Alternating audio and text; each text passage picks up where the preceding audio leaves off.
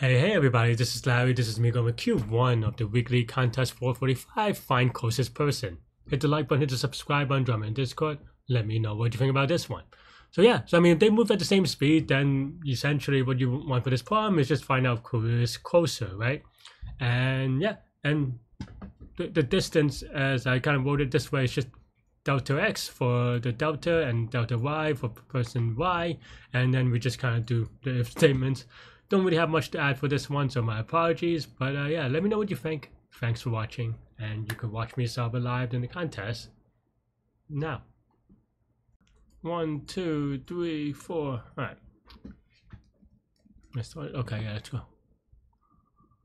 X, Y, Z.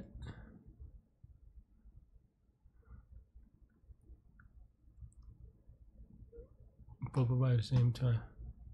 All right. Well,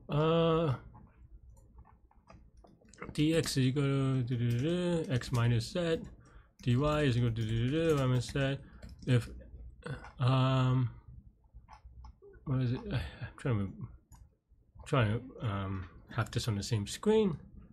Okay, so if is less than dy, then return 1, return 2, right? And that should be good, hopefully. The answer should be 1, 2, 0.